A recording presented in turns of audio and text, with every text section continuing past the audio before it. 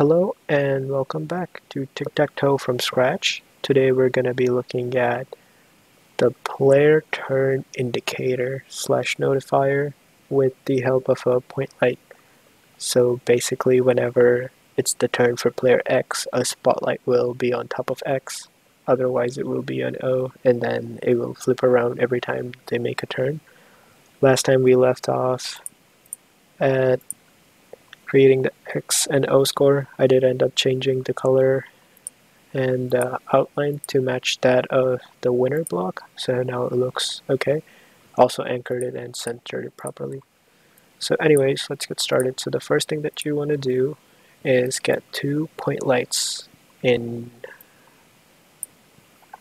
the map, and then we're going to retarget them to be a part of the other things, or like our gameplay actors. So let me go ahead and select these, make these about 100 or like 15 CD, and then about 250. Is that good enough? Let me see. So that's kind of going to be the spotlight that's going to denote it. Alright, now let's go to the level blueprint.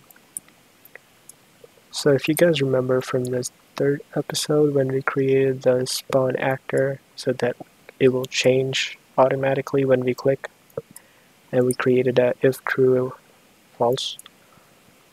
So if it's true, then it's X, and if it's false, then it's O. We're just gonna add it on top of this feature. So since I do have both point lights selected, I need to make sure I select one, create a reference to that, and then select the other one and create a reference to this one.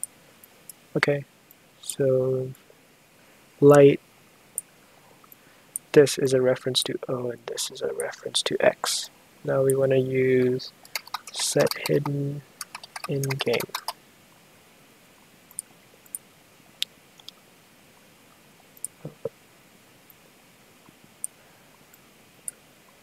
And then also we're going to need a total of 4 of these.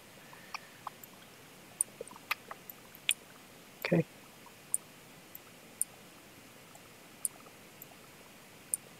So whenever it's the turn for X, point light 2 should be turned on, so it's not going to be hidden anymore, and point light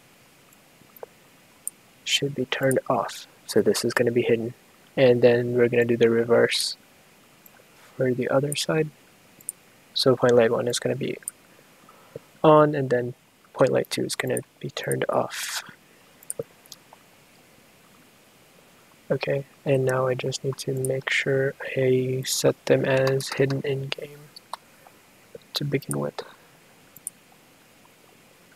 Okay, so neither of them are turned on, and as soon as I press X, it was the turn for X. Then it was turn for O. I think I have it flipped. Okay, no worries. I have no idea why that happened, but we can look at it. So let me go ahead and do that.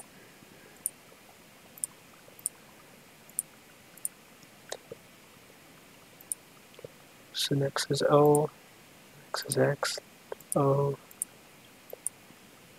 Okay.